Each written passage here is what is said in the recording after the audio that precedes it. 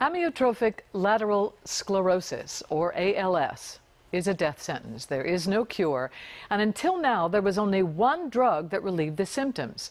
Well, now a new drug has been approved that offers hope, if, that is, you can get it.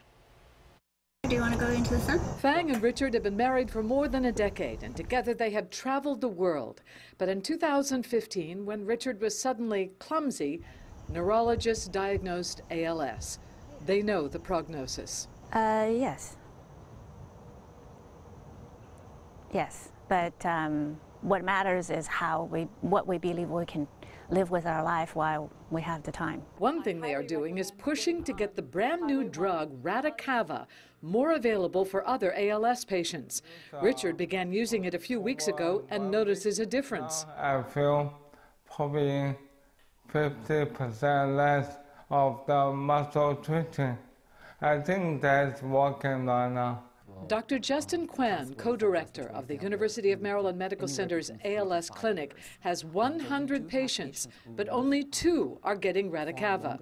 The problem, it is very expensive, and so far, insurance companies are not making it easy. I would love for more of my patients to be taking this medication.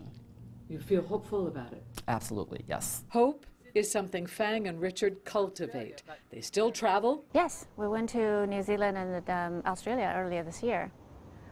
Richard, myself, and a wheelchair. Every day is brand new.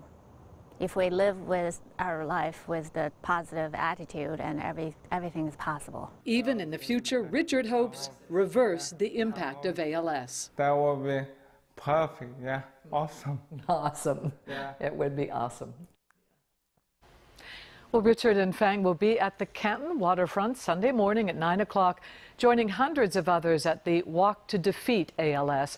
They hope you'll join them and help raise money to support the patients, the families, and critical research to one day find a cure for this horrible disease.